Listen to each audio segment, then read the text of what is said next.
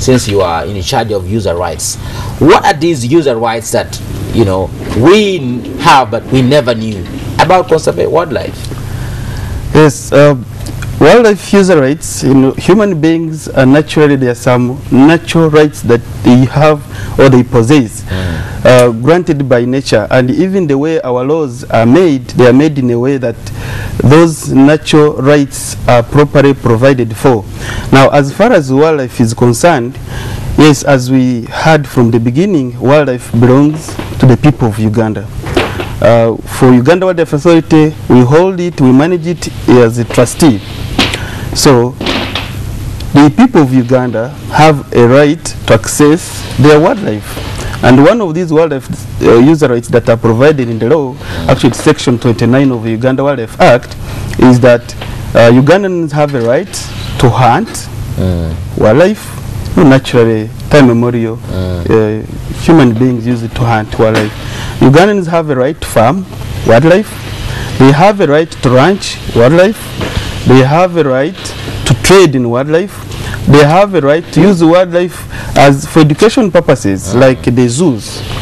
And they have also a right to access these wildlife resources, like wild yams, like materials for handcraft.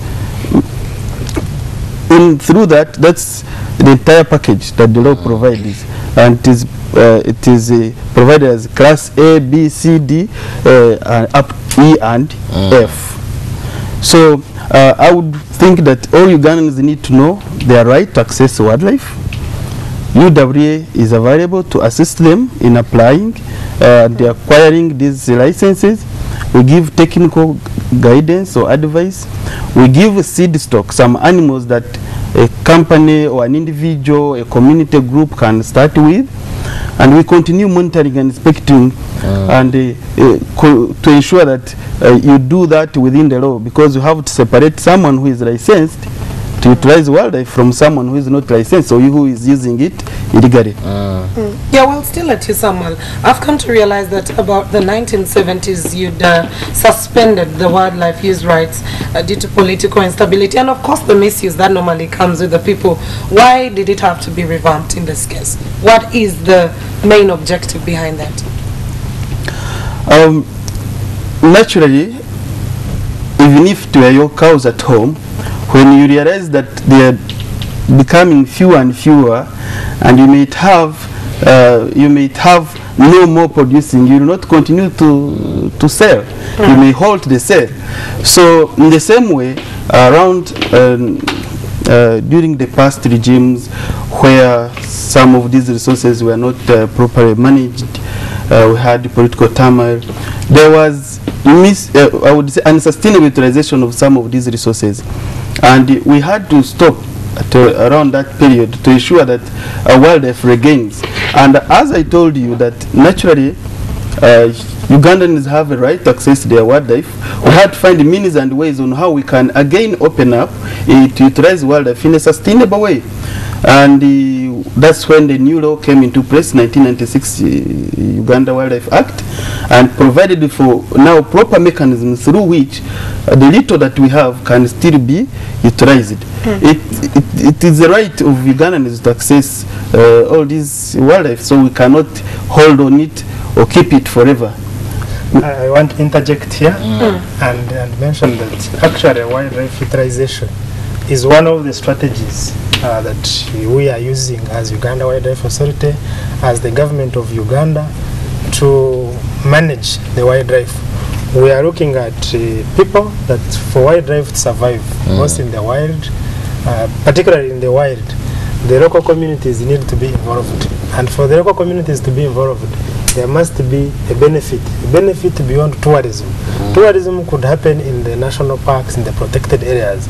But in Uganda, we have more than 50% of wildlife occurring outside the protected areas, the game parks, what you call the game parks. So how do we manage this wildlife?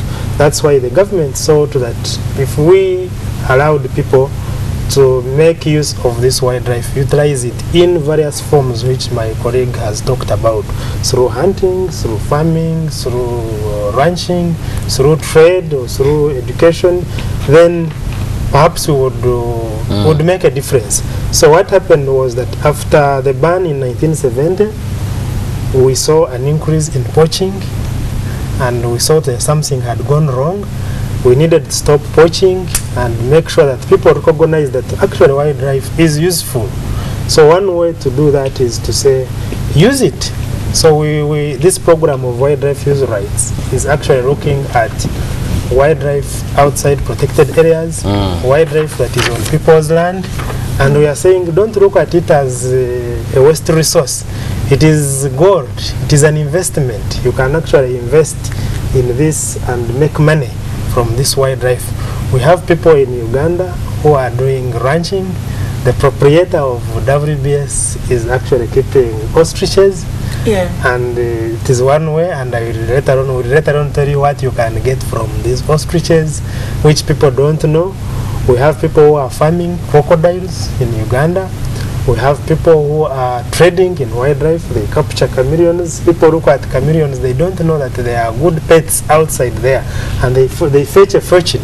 If you keep them and then multiply them and then sell them, it's a fortune. You will be richer than somebody who has a big shop in town. So we are saying that it is possible that this wildlife which you see outside the protected areas can be beneficial. You can make use of it through a license, and you can make money out of it.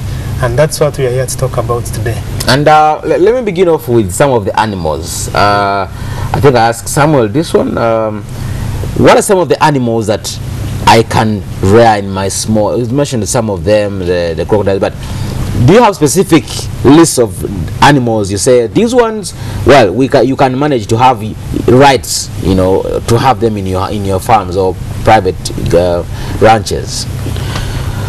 Yes, thank you for that question. All wildlife is potentially under wildlife user right program.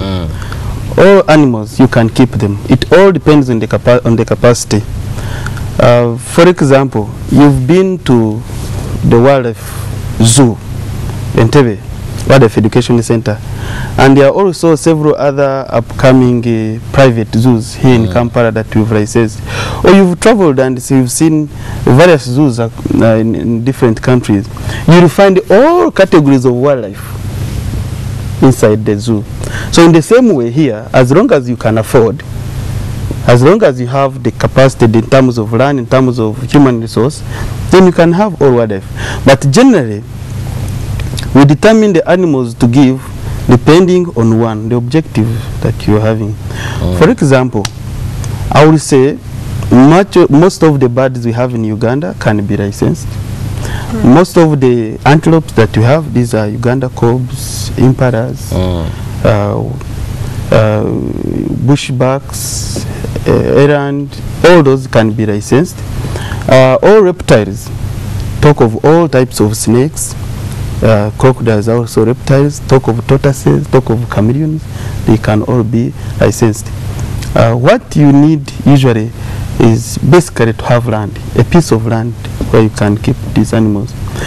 Now I will say, for example, if you need the butterflies, to keep butterflies, even a small bedroom is enough, because all you need are small containers and food for these butterflies, which can include the manufactured sugars or just plant flowers in your garden where these butterflies can visit. And within just even a small 50 by 100 plot, you have serious business.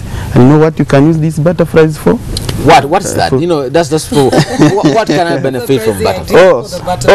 Oh yes, most butterflies, you know, they have different colors. They have beauty. Yeah. So people have these butterfly houses, and people, tourists, enjoy coming in and they see how these butterflies are flying. Houses. Someone feels comfortable to leave space for someone to enter into a butterfly house and starts photographing, posing with these butterflies.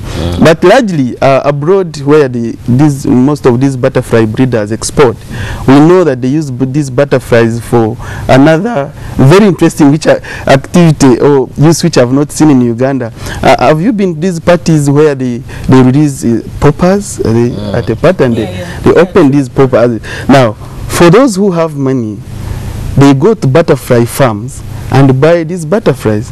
So instead of releasing a pauper, then you release the butterfly. I think it's so beautiful, very expensive. That's an investment someone will be interested to start here, and you know, our Ugandan is like. So we have some butterfly farms here. Oh yes, we have some butterfly farms, and I'm aware they have been approached by some Ugandans to provide them with these butterfly at their parties, but largely for tourism purposes. So and that's a side of insects.